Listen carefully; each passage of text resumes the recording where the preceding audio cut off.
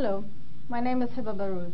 I'm a PhD student in the School of Industrial and Systems Engineering at the University of Oklahoma. My research area is in risk analysis and decision-making in interdependent systems. Today I'm talking about the implementation of a non-Gaussian kernel model for binary classification.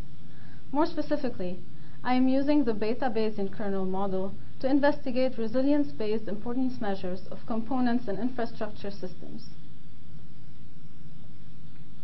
Critical infrastructure systems, such as transportation systems, have been vulnerable in the past decade to numerous disruptive events, including accidents, natural disasters, and man-made attacks.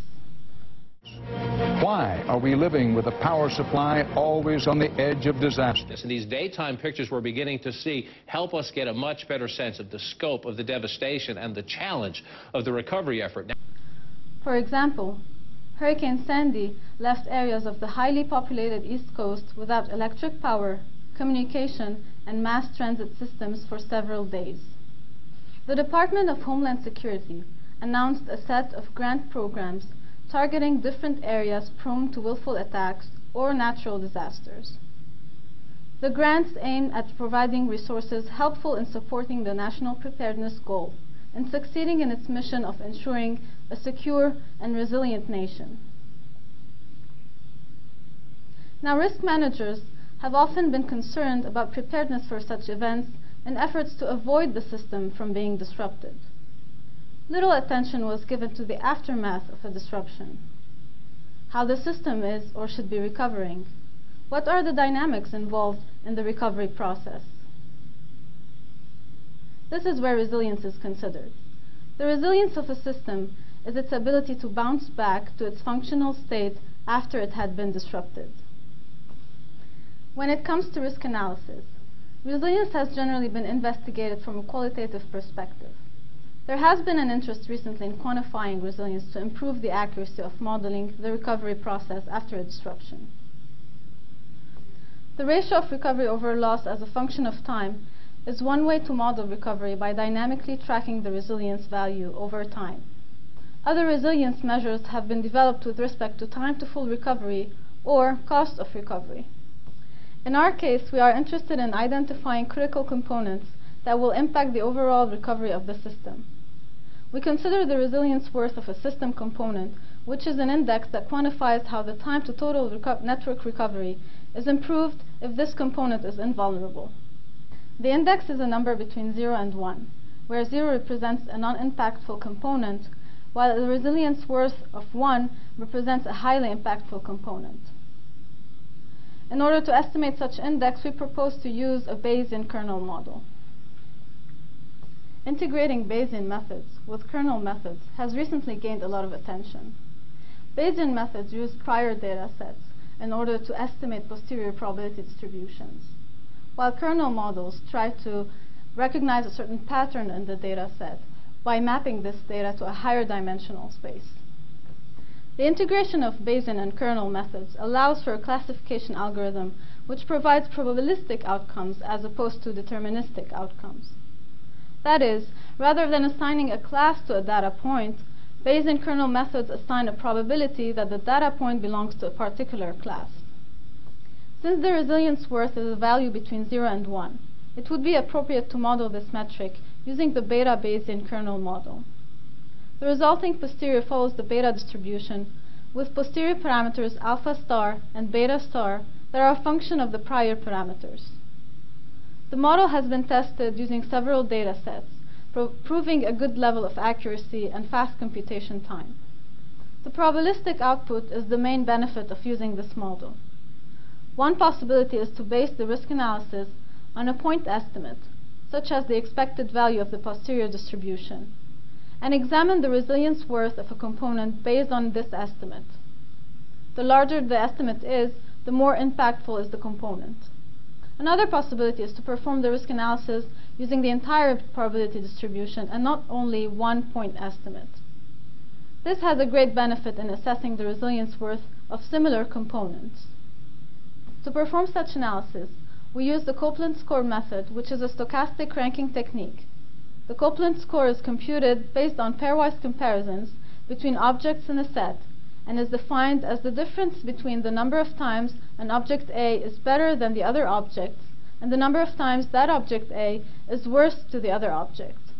All of this comparison is done with respect to the same attribute, QK.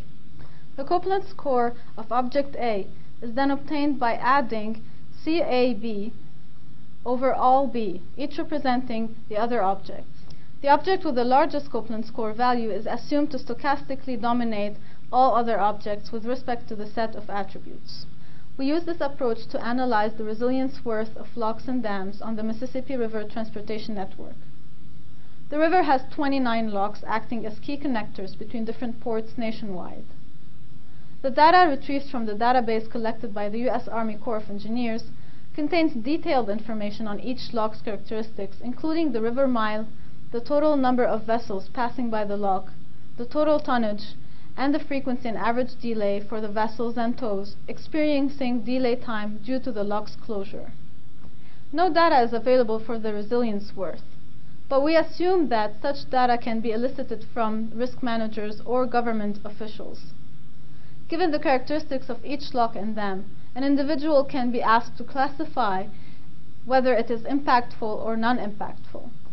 Using the beta Bayesian kernel model and a uniform beta distribution for the prior, we compute the posterior distribution parameters alpha star and beta star, and we plot the distribution for the expected value.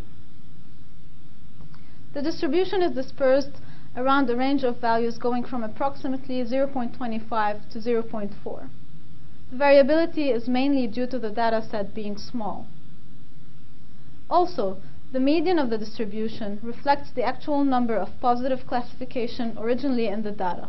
Instead of looking at a 0 or 1 classification, risk managers now can assess this probabilistic outcome in order to determine the degree to which this component is impactful to the resilience of the entire system.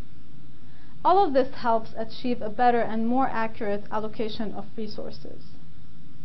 Now, in some cases, point estimates can be similar among components, and this is due to the characteristic of those components. In order to compare components with similar expected values, we need to take into consideration the entire posterior probability distribution. More specifically, we look at the 5 most impactful components that have similar expected values. Looking at the cumulative posterior probability distribution, it is really hard to distinguish which component is really ranked first and which is ranked 5th. Using the Copeland score method with approximated percentiles of the resilience worth as attributes, we compute the Copeland score for each of these components.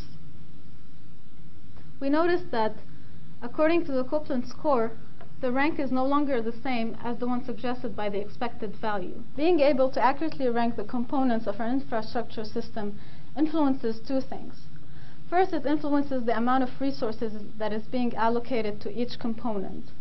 And second, in case of a disruptive event, it influences the order in which those components will be repaired.